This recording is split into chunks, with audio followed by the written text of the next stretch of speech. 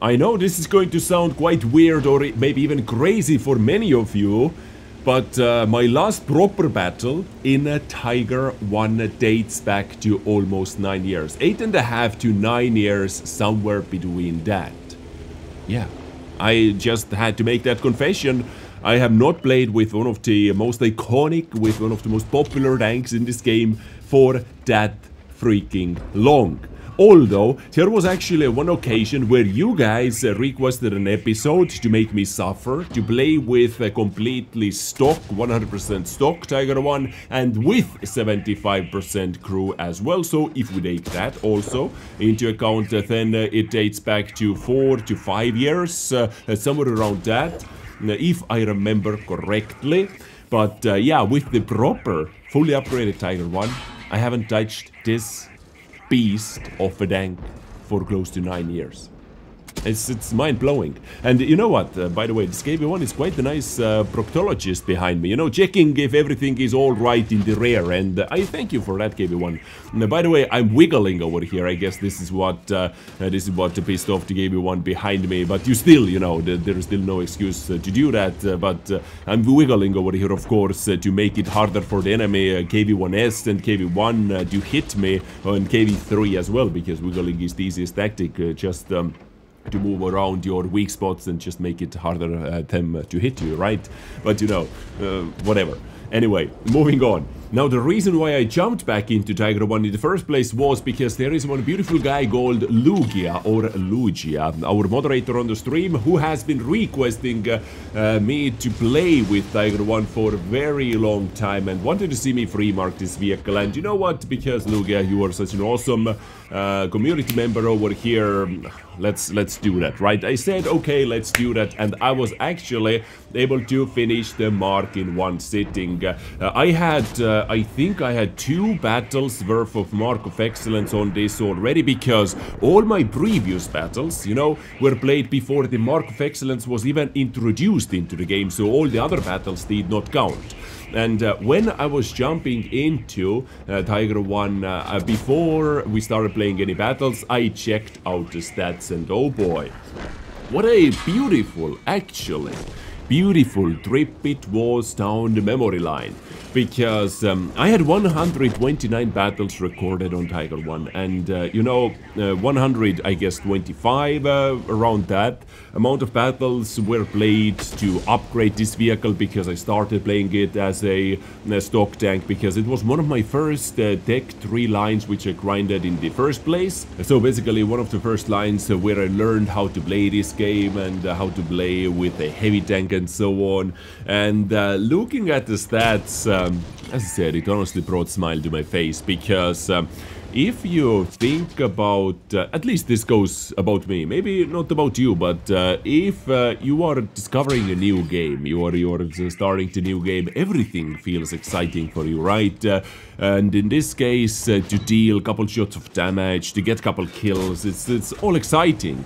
And looking at the stats, out of 129 battles which I had on Tiger 1, my maximum damage was 2,189 out of 129 battles. Damage record which was beaten in this battle in roughly 2.5 minutes, actually. How crazy is that, right? And also didn't even have Top Gun. My maximum destroyed vehicles in the battle was 5, and the overall average damage was 1,133. So quite nutty if you think about that, but as I said, it was a beautiful trip down the memory line, because it reminded me the times when I started playing this game at first. And I don't know if this goes about you, but it goes definitely about me. Like when I'm discovering a new game, like doesn't have to be World of Tanks, but in this case it is World of Tanks, but for me it is about every game. When you start something new, everything feels exciting, right? To get couple shots in, to get couple kills, a couple destroyed tanks, it feels exciting, and it feels like you did something in the battle. Even though maybe you didn't, but you know, it feels like I'm happy. And I remember I was happy during those battles as well. not like trying to be as efficient as possible, or not even knowing to be as efficient as possible in every single battle, because, you know, a new player learning things every single battle, just keeping it going. But yeah, it surprised me a bit, like the maximum damage was a bit too low, but the times were so different as well, because I believe when I started playing with Tiger 1, we were able to see tier 10s. I'm pretty sure we were able to see tier 10s in this tank as well. And sometimes there was matchmaking like where you are one of the 2 tier 7 tanks. Like you veterans remember this time as well, like when you were one of the 2 tier 7 tanks in the game. And then there were like 5 tier 10s and then 5 tier 9s and a couple tier 8s as well. So yeah, the matchmaking was kind of messed up back in the days, but it didn't matter. I was still happy to get the new engine. I was still happy to get my turret upgrade finally, or to get upgraded gun, to go from the smallest gun into the next gun and into the top gun. You know, the grinding was exciting for me, at least when you first start out. Of course, the grind can get so boring and mind-numbing when you have already like 15 tier 10s and you have done that like hundreds of times. Of course, it gets mind-numbing and not as exciting anymore then, but you know, still, it brought back all those memories. And how are you about that? Like, do you remember your starting days in World of Tanks? Was it different? Did you enjoy it more? Like, what's your starting experience? I'm also interested about hearing that from you as well. And now, you know, I'm still getting excited by World of Tanks, but the goals are, of course, the goal post has shifted a lot. The goals are different, like, you know, trying to get Mark of Excellence, or trying to get new damage record, trying to get a couple kills and so on. But still, the excitement is there. Now, just to get as excited, you need to do more. You just need to do more damage, you need to get more kills, more experience, to get as much excitement as you were able to get when you started off after getting couple kills, right? And this battle, by the way, over here was my best battle in the free marking session, which I was able to get my new damage record as well. By the way, we have a blind kill on the Wolverine, let's not forget that. And artillery, oh, this guy has been a huge pain in the existence, and luckily I was able to high roll with my 280 alpha damage to one-shot that artillery. Feels good, let me tell you that. And we crossed 5,000 damage, and also 1,900 assistance is what we have over here. 6 frags as well, so everything is beaten. I believe this battle did beat like my damage assisted record, my damage done, and also my frags, as you can see. Top gun, yes, finally top gun as well, but we had many more top guns actually. And this was, you know, matchmaking perfect. Like, I was top tier. By the way, I played exactly 60 battles. Exactly 60 battles in the marking session. And I was top tier in 10 battles. So this was one of the rare top tier battles. Most of the battles, I have to say, were actually versus tier 8s. By the way, you don't see the outline because of the replay bugs over here.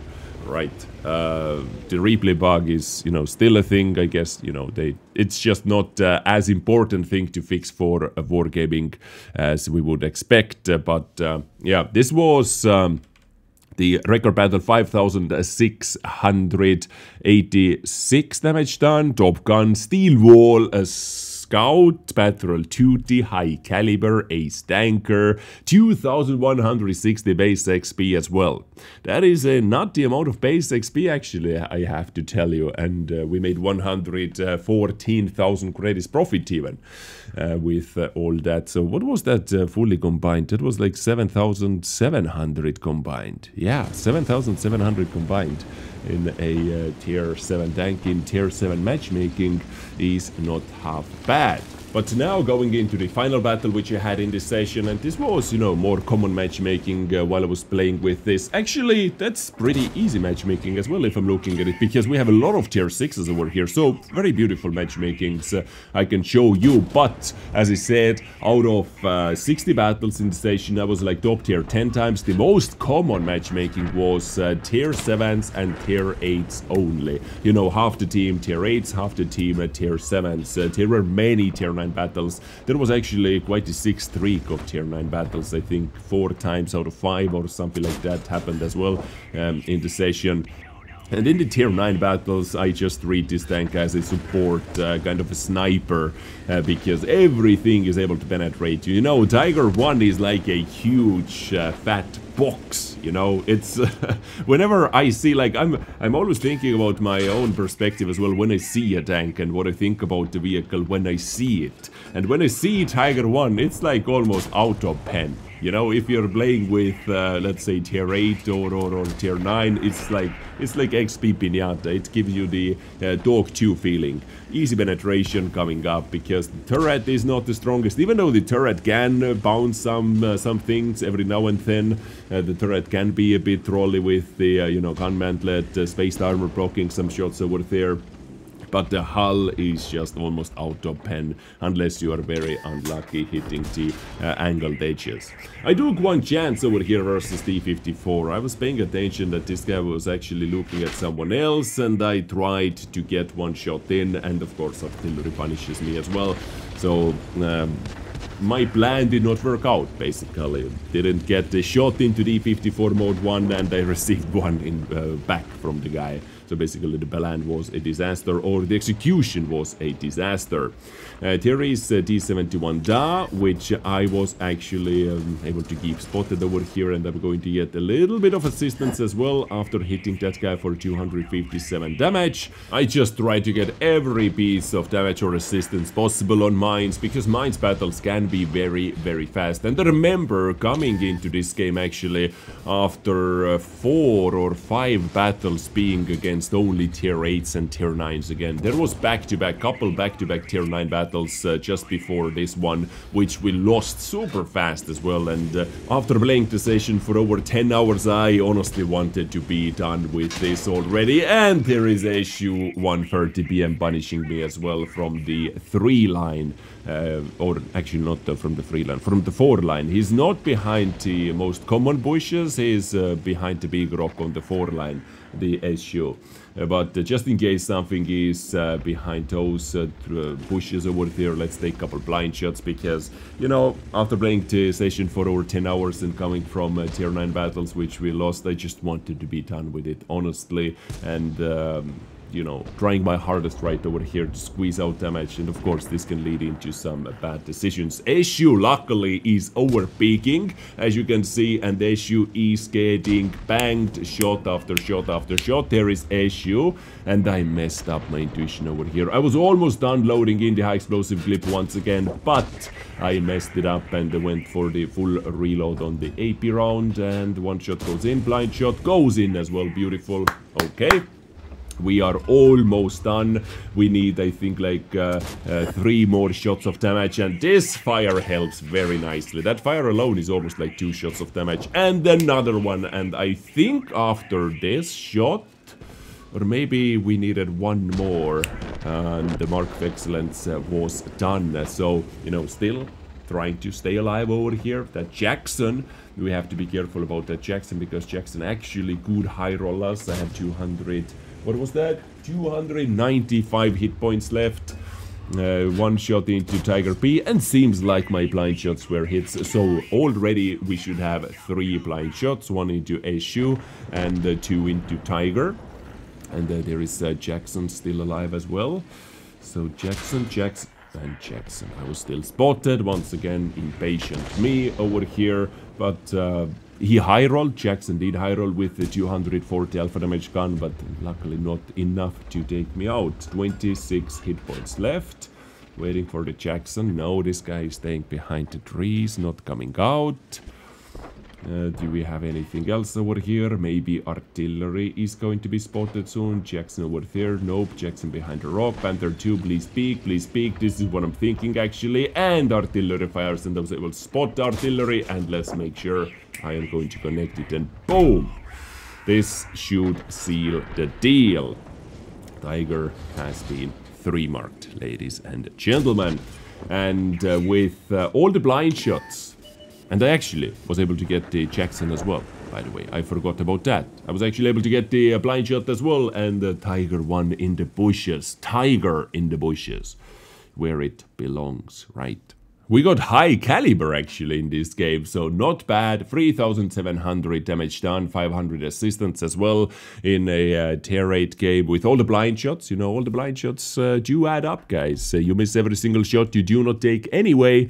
3 kills, 1,277 base XP, 21 shots fired, 15 hits, 14 penetrations. Quite standard ratio over here on Tiger 1.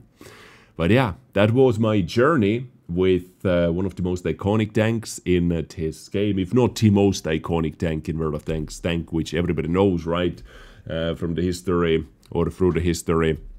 And we are back in action, and I actually want to keep playing with it, believe me or not, but I actually do want to keep playing with this tank.